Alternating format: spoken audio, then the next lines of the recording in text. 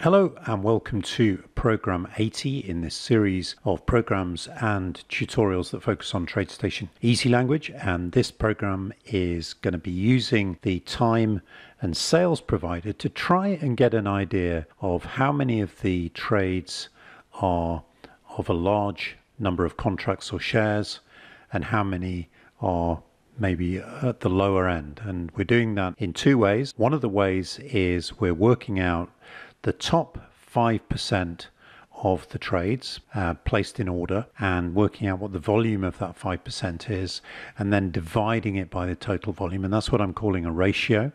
And that's what you can see in the lower graph here. And then the other way is we're going through the same process. We're putting all the trades into a vector in order.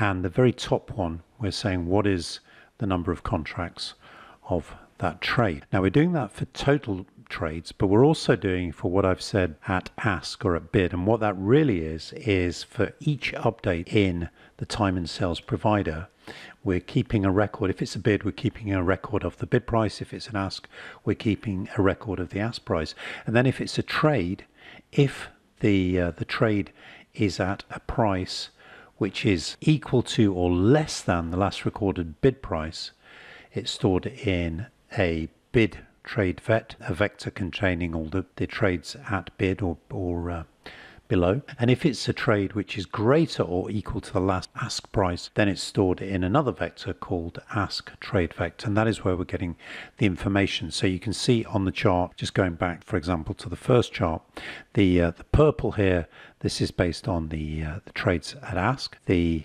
red trades at bid, and the line is the total. And then similarly for the ratio, and you can see the lines tend to be a little flatter here, but the lilac is the bids, trades at bids, or at least our estimation of that, and the blue trades at ask. And what I'm doing is plotting the ask value as a negative, and the same goes for the trade size. So let me go through it in a little bit more detail. And as I did mention, I've got this thing applied to the chart twice. So if we were to go to the format analysis techniques, you'll see that we can actually have it applied on the same subgraph, but because the scales are very different, what I've made it so that let's just look at one of these and inputs.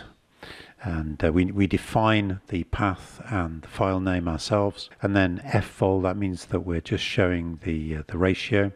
hnum contracts, that means that we'd be just showing those the highest trade. And it is very important to make sure that we have a different file name each time we apply this to a chart, even if it's using the same data. And if, for example, we apply it again and we use the same file name, and we try and turn that on, then what's going to happen is we're going to get an error. Turn that on, and you'll see here that we've now got an error. So we need to go back to that and change the file name to one that's not being used by another program. Now, what I've just described was for real time. In fact, let me just go through the whole calculation so you've got a better idea of how the program works. So, as I mentioned, we're using a time and sales provider. The program includes an update event. And as I mentioned, if there is an update, if the update is not a trade and the update is a bid, we keep a record of the bid price. If it's not a trade and it's an ask, we keep a record of the ask price. If it is a trade, we store the size of the trade in a vector, trade vect, which is for all the trades for this particular bar. If the price of the trade is equal to or less than the bid price, then we store it in another vector, which we're calling bid trade vect. And if the price of the trade is greater or equal to the last ask price, it is stored in another vector called ask trade vect. Now, the way that we're storing them in the vector is also very particular, and that is using a method called record. And what that does, it makes sure that the trades are stored by the number of contracts. So for example, in the 0, that is going to be the greatest number of contracts, and then going down in declining order. So once we've at the very end of the bar, the last tick of the bar, we can calculate the values that we're going to be plotting on the chart. So the first one, the 5% volume ratio calculation, what we do is, if you imagine all those trades stacked up in a ladder, we take the ones in the top 5%, we add those up, and then we divide that by the total volume for the bar. And we do that for all the trades. In other words, using that first vector I mentioned, which was called TradeVect.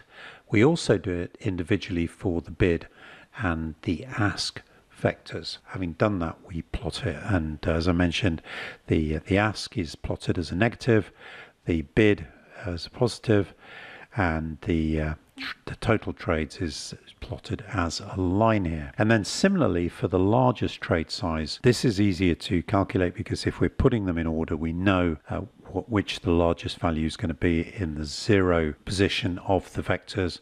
And again, we do the bid positive, the ask we're plotting negative, and then the total we're just doing as a line. Now, these are real-time calculations and real-time plots, but for the time and sales provider, there is very little data available historically. So if I were to refresh the chart by pressing Ctrl R, you might expect that all the data would disappear. But in fact, it doesn't. And the reason for that is we are storing our calculations in a text file using the Streamwriter and Streamreader. And incidentally, if this is an area that interests you, you might also wish to look at my tutorial 143 and my tutorial 145 at markplex.com. That's markplex.com. So each time we do a calculation, we store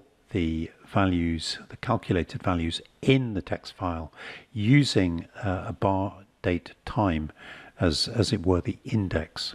And then when we restart the program or turn it on again, what the program does, it takes the information from the text file, puts it into a dictionary, and then for each bar, for each historic bar, we look and see, is the bar date time available in the dictionary? If it is, we get the information from the dictionary.